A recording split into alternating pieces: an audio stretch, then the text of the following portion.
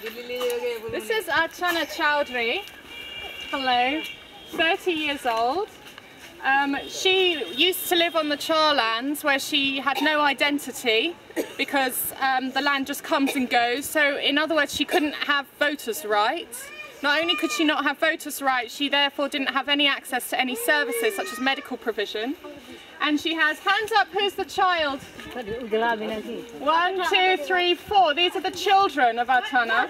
And she's now making biddy instead of having her own lands to work on, but she now has voters' rights. She now has an identity card, which is very important here, where the government is hotly contested between the Hindu and Muslim sides. And so in order to have, if you have your voters' card, it means that you have access to different services, but you also have access to changing things for the better for your community.